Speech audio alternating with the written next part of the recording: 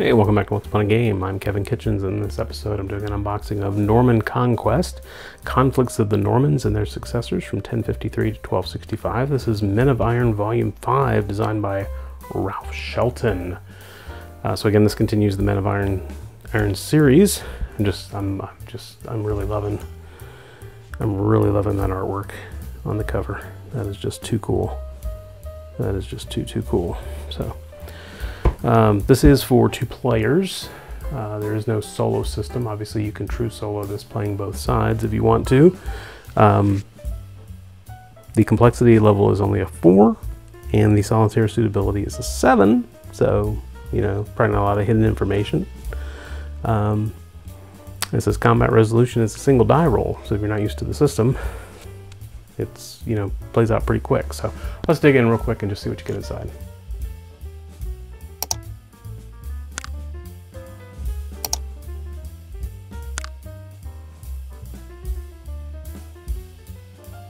All right, so then gonna have to take that beautiful box off.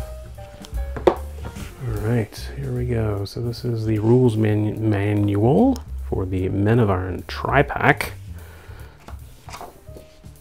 Okay, this is on GMT's matte finish, good quality. Looks like there's a lot of examples, kind of a medium print, a lot of white space in there. Let's see, this comes in at 28 pages. And the table of contents, so we have the rules start on 2 and go through,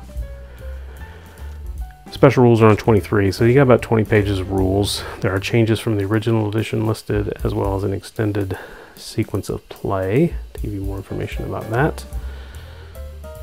And then we've got a battle book, which is going to be the battles that you're going to fight, obviously. So this has Civitate, 1053, Fulford, Yorkshire, England, September 1066. Then a bibliography for that, and Stamford Bridge, Hastings, Tinchebrai,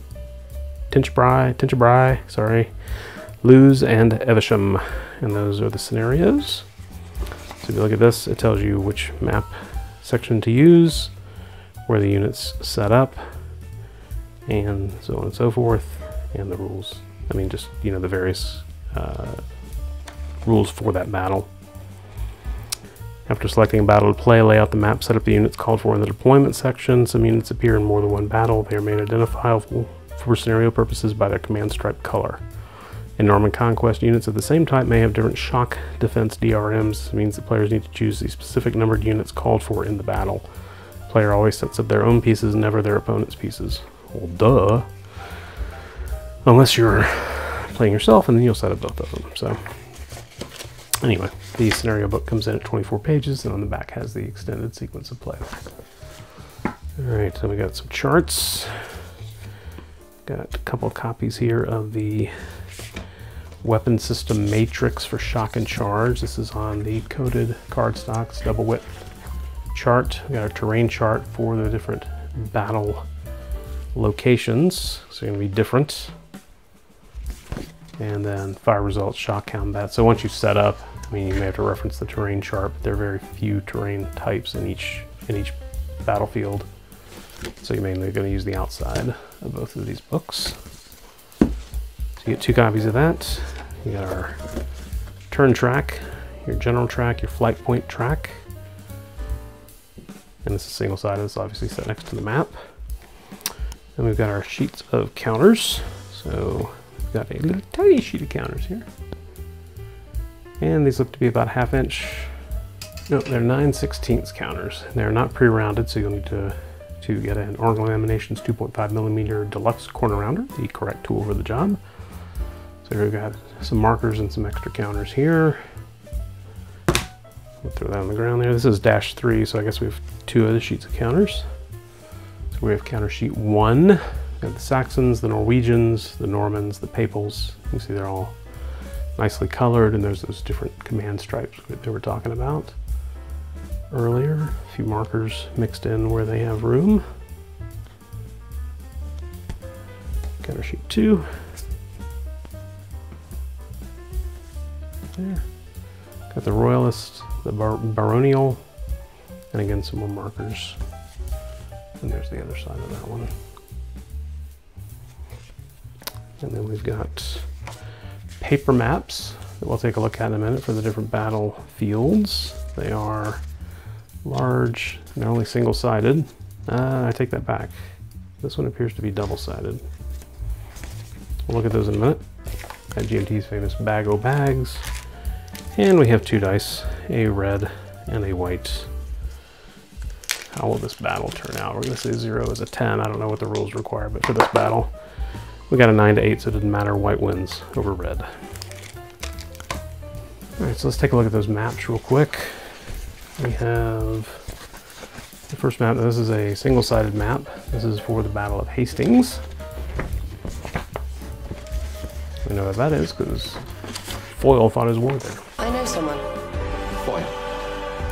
Mister. And so you start with a map key. I mean, a lot of it is a strip up here that's got your terrain and your map key.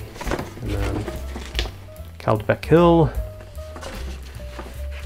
These are huge, they're hard to show. Battle Hill, Tellum Hill, various hills. So instead of just being a big flat field, you got all this different terrain you're gonna have to deal with, moving people around and getting across rivers, finding bottlenecks, things like that. So that is Hastings. This one's double-sided, I believe, so this is for, can't read their font. Lerves. So again, the map, not too terribly big in terms of the actual hexes, right? So this one seems to be mostly a big hill and a plain in front of it. And then on the other side, we have Battle of Evesham. And we've got the River Avon right there. Maybe stop and see a Shakespearean play. And then Green Hill. So they're not too big.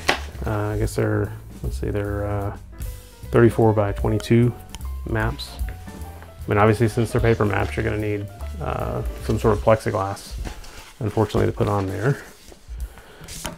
And then, but mounted maps for this would be kind of silly, I think. And then finally, we've got the last map here.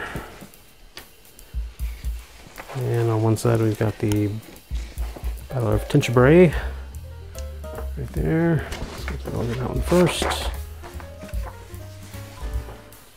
Oh, it's also for the Battle of Stamford Bridge. Oh, they're half sheet maps in this case. I'm sorry. Let's try to do this way then. It's very convenient of them. All right, so you got a small map. This might be a little easier to get into. Stamford Bridge. So obviously this cuts it down to what do we got here? 17 by 22. So you got the river, and you got some roads, and then just a big field. And then the other side is Tinchebray, and that is just a big field. And then the other side of this map, when you open it up, there's actually another pair of small maps, so that's cool. If you really wanted to, you could actually probably split this in half and just store it as 2 half-sheet maps. I'm not reading you couldn't.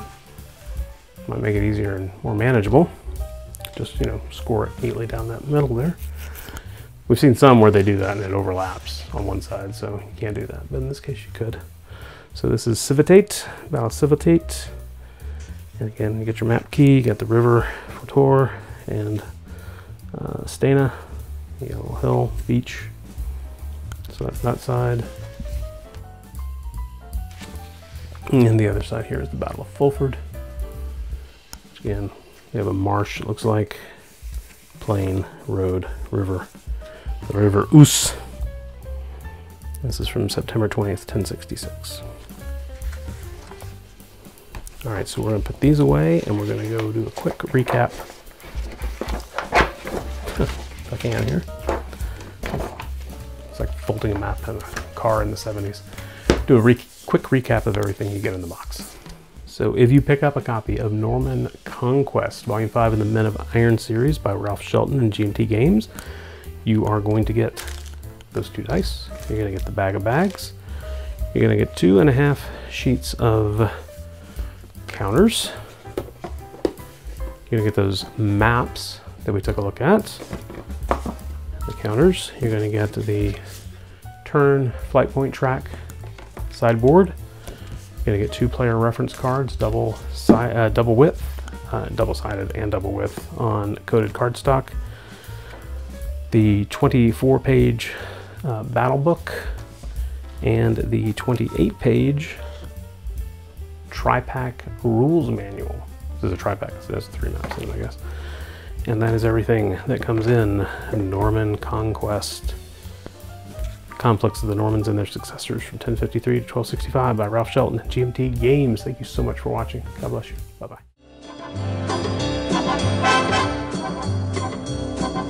Oh!